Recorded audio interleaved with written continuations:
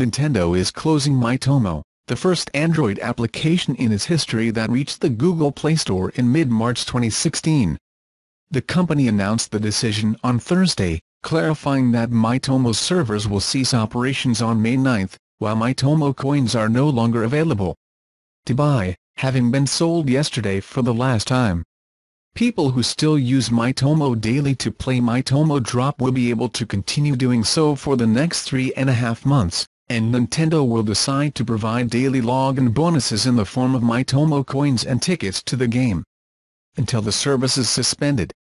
The decision to close the platform was taken less than 2 years after its launch, which is indicative of mediocre performance. Despite a strong start that saw 1 million downloads accumulate in 3 days, Miitomo could not maintain its momentum.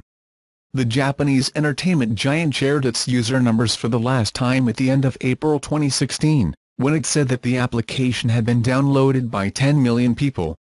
To date, Miitomo has up to 50 million downloads for Android only, according to the estimate presented as part of its Google Play Store list, although most of that number presumably does not belong to active users.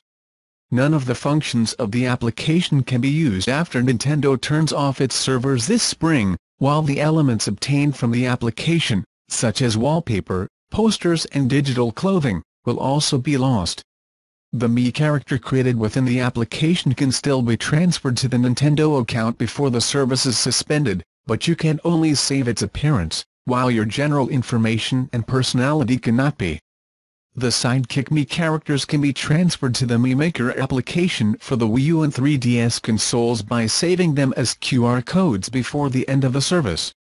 The Miitomo icons, clothing and Miifotos cannot be seen or used after the interruption, regardless of whether they were previously shared on social networks or used in the Miracle Sidekick. Characters can be transferred to the Mii Maker application for Wii consoles U and 3DS, saving them as QR codes before the end of the service.